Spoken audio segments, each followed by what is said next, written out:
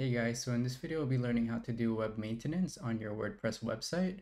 So if this is something you'd like to learn how to do, then watch this video. Okay, so I have here one of the WooCommerce websites that I worked on in a prior video. So we're going to work on what I would do to upkeep this website to ensure that it's updated and secure, and to ensure that the website is optimized to serve customers. The first thing you want to do is go to your dashboard. Okay, so the main thing you want to check over here first is this at a glance page, and you want to make sure that you're running the latest version of WordPress, as that ensures that you have the latest features and security updates. But usually when WordPress releases a new version, I usually wait a couple of weeks before upgrading, just so any potential bugs can be fixed, and for plugins and themes to be able to upgrade their code base in order to accommodate the new WordPress version. So next, what you want to check out is the site health screen. Is another dashboard which you can get important information regarding your website. And then if you expand the past tests, this will show you more details about your website. So again, your WordPress version is running the latest version. So again, over here, so right now we're at PHP 8.3. So 8.1 is still getting security updates, but I would look into upgrading this to 8.2. So you can do that within your hosting panel when you need to update that. Yep, so just your main concern here is the PHP version and the WordPress version. Okay, so next what we want to do is go here into appearances and themes. And again, you'll get queries here whether some themes are available for update. It seems like all our themes are up to date on this website. Okay, and the next what we want to do is go into our plugins. Okay, and then our active plugins. So I'd say every quarter you want to kind of look over your active plugins and see if any of them aren't being utilized as well, because you should deactivate those, as it could be a security vulnerability.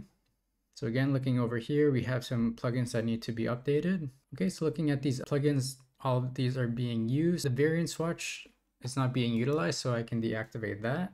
Okay, and then look in your inactive plugins. Just delete any inactive plugins from your website just to prevent any security vulnerabilities again. So again, just delete these. So again, when the plugin is deactivated, it isn't really much of a security threat, but if say someone hacks your website and they see one of your inactive plugins is a vulnerable plugin, then they can just activate that and it could provide another, say, backdoor to your website. So you can just do the bulk delete as well. Okay, and then next you can go to updates available, and then you can click update now on all of them. So again, personally, I like to do the updates manually, as if you can enable automatic updates, which will automatically update the website. But if you're not actively monitoring the updates, say an update causes your website to break, you won't have enough time to react if those are done automatically. So that's why I like to manually update the plugins and themes, just so I'm able to see the status of the website after. Okay, so those are the core tasks that you need to update your WordPress dashboard. So now let's install some plugins which will help with the website maintenance. So the first plugin I like to install is a plugin that helps with backups. So what you want to do is go to plugins and then add new, and then we're going to search for backup.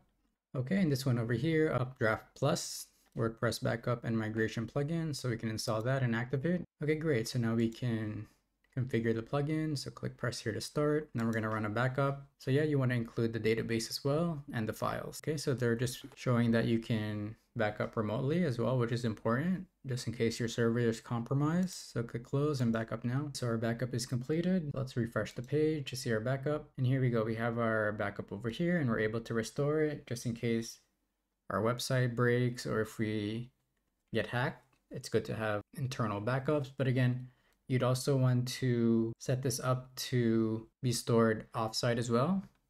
So let's see in settings. So over here, you can connect a remote storage service such as Dropbox or Google Drive. Okay, and then you're able to migrate a copy of your website to, say, a new host. So you can do that within this plugin. Okay, great. So now we have backups handled. Next, let's talk about security. So again, security is an essential part of website maintenance, as a hacked website can cause a lot of damage to a business. So you want to make sure that security is at the top of your priority in terms of website maintenance. So again, that includes keeping your plugins and themes updated, and WordPress and your PHP versions to the secure versions. Okay, and then also installing a security plugin. So the one I recommend is called WordFence. So we're going to install that. Okay, so we just WordFence security, firewall, and malware scan. Then click activate. Okay, so you just have to get a license first.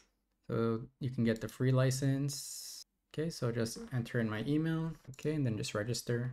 Okay, great. So I'll get that license key and then I'll be able to install WordFence. Okay, great. So the free license has been installed. So let's go to the dashboard and just follow their tutorial over here. Okay, so just the default setup should be fine. So you have a firewall over here, which you can set up. The function of the firewall is to protect your site from attackers. Go through their steps over here. So again, they have a premium version if you're looking for more security, but again, just the free version is fine for smaller websites.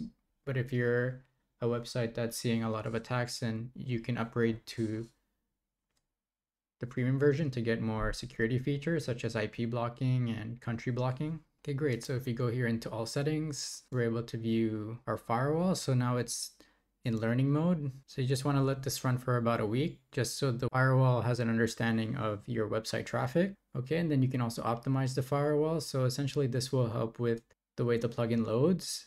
So that'll load before any other potential plugins that might be conflicting with the security plugin.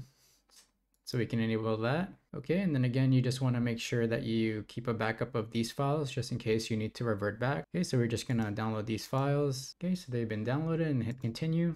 Okay, great. So now the firewall has been optimized. Okay, and then over here, you can customize the emails for which you're like to be notified. Okay, and then the next major feature is scans, so we can look into that. So again, with scans, they'll look over your files for any malware, malicious URLs, and possible infections that may cause significant malware in the future. So that will be handled by the scan.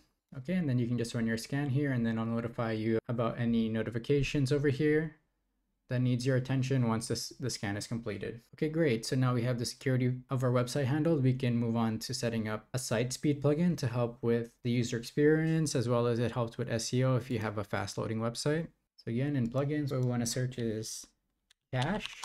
And then what we want to install is Lightspeed Cache. Okay, and then activate that. Okay, great. So now we have our site speed plugin over here. Okay, so down over here in Lightspeed Cache, we're able to see major optimizations in the dashboard. So I'm just going to use one of their presets over here. They recommend the advanced preset. So again, I would recommend backing up your website before running any of these optimizations, just so you're able to revert back to a prior version in case it causes any conflicts.